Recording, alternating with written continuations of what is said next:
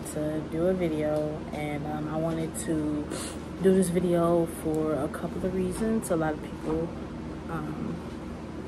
don't know, or if you are new, make sure you like, share, and subscribe, and if you're not, make sure you also turn on your post notifications and comment down when you're done. So I promised you guys a video about Lily's disability, and how I found out about her disability. I found out about her disability when she turned 16 months. When she turned 16 months, because her doctor scheduled an appointment for her without me even knowing, when I had went. And she also asked me, did they call you? It's a program, it's called Early Intervention, and they give you a lot of specialists, especially therapists, that helps you with learning how to develop yourself as a parent and learning how to develop your child. So we're going through that right now. We're taking the therapy, especially for her speech, since she can't talk at the moment. She's only babbling, and she's been babbling since she turned one. And then she wasn't even talking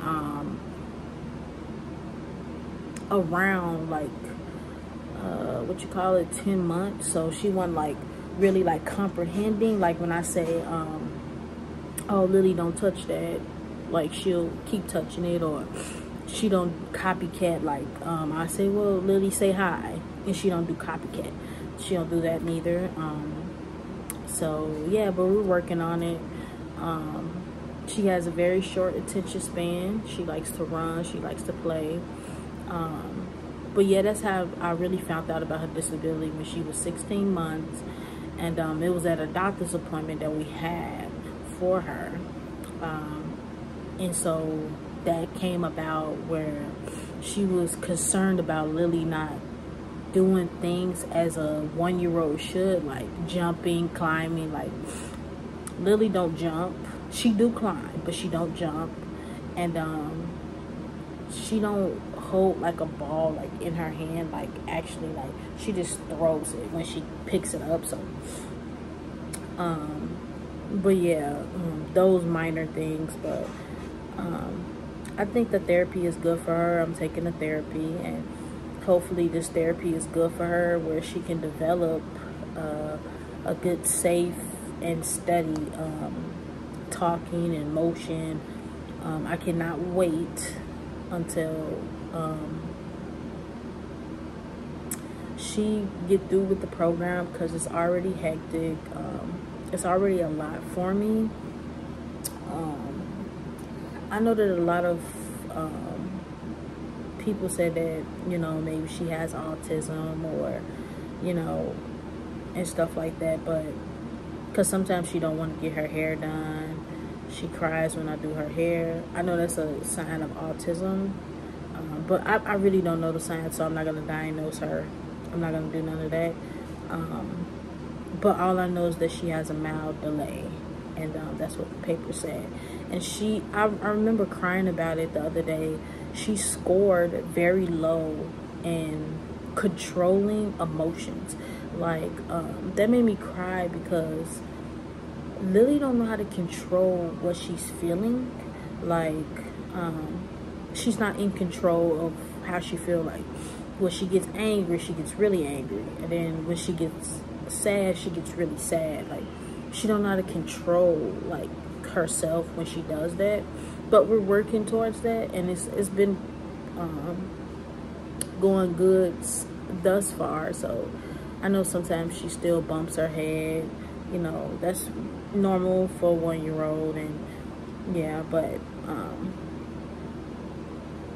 so yeah, we're building up to, you know, her attention spans, and we're building up to her learning how to cope with herself, and learning, and she still has to learn how to, you know, she's friendly around kids, so I don't think she has a very big problem with that. I just think that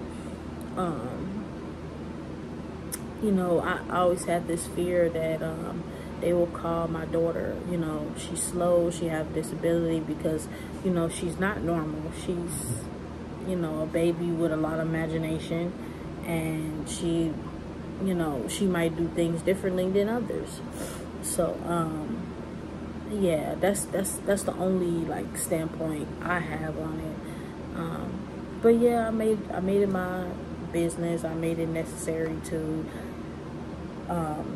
give her this therapy, and they, you know, they said they had 100 kids, and it works with millions of kids across the world that struggle with speech, that struggle with emotions, you know, having to deal with themselves. So I'm hoping that this therapy goes well for Liliana, and I'm also hoping that she can be able to talk. That's one of my biggest concerns, because she can't even talk and say, well, mommy, I'm hungry, or mommy, I want more. You know how they say more. We're working on sign language as well, and then we do hungry. So I'm working towards that. So, you know, she won't always, so she can get out of that. Mommy knows that I'm hungry. So I'm working towards it. Having a bit struggle with it, but it's a bit struggle. It's a bit, you know, it's a task. I'm trying to get through it, you know. So I'll get back to you guys with an update. Once she take these classes, she go through the trials, and she progressed. So I'll give you guys an update on that. So don't worry, like, I'm gonna give you an update on everything that Lily does. I don't know when this video is gonna come out, so just wait for it. My life has been pretty hectic right now, so just bear with it, bear with me. And yeah, I'll get back to you guys with updates. Comment down below, what would you like to know? Comment down below, because I'm always in my comments, I'm always active, I'm always on social media. So comment what you would like to know, and I'll answer any of you guys' questions. So yeah, so I hope this video finds parents that are dealing with kids that have disabilities. You're not alone. Like, it's very hard, since I know Lily has a disability. It's very hard to continue and keep going, because with a disability child, they need a lot of attention, and it's very hard. So just know that you're not alone, and that you are you know, well, one thing I would say is, don't be like me, seek help.